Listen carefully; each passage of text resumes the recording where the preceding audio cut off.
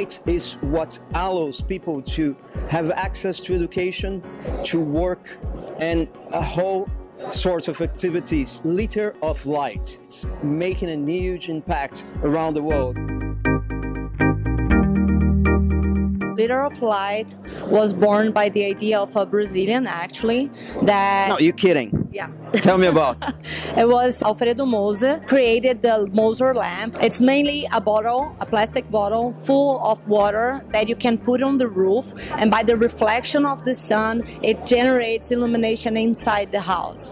But then after a few years, like 10 years later, a guy from Philippines called Ilaki Diaz, he decided to grab this idea and to replicate in Philippines, and he created a movement that is called Litro of Light. The business model you created in Brazil, it's very interesting because you work with the communities, but you work with companies also. How that works? The chapters of Litro of Light all over the world, they operate differently because of the reality of the country itself. So here in Brazil, we tested many models, and we understood that in the end, the most important thing is that the knowledge of the solution itself, it stays in the community. Then they can do the maintenance, they can learn something new, and we can generate more impact than only just giving the solution to the community and then leaving and not keeping the work over there.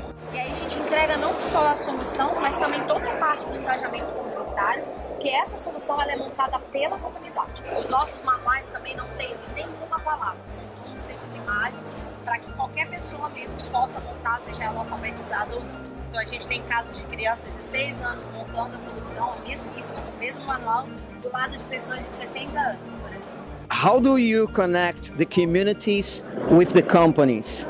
What we do today is to do partnerships with the companies to make it possible to bring and donate these solutions to the communities. And these partnerships are service that we provide to them, working in the influence zones of these companies, so they can improve the relationship in between them and the community, try to decrease and balance the social impact that they cause with the operations. We work also with corporative volunteering. We also do workshops to learn how to do the solution, and we have other kinds of partnerships also that we do regarding marketing and the images that they do. The companies who are interested in learning more about this, how they can get involved?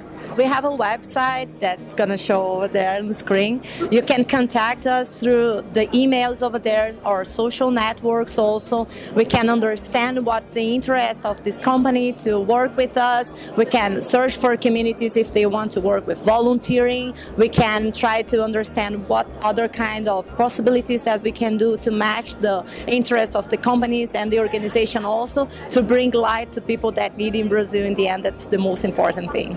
Access our website solarfuture.today and find out how you can get involved into the transformation to a 100+ sustainable world. I'm Wesley Viana from Intersolar Fortaleza to Solar Business TV.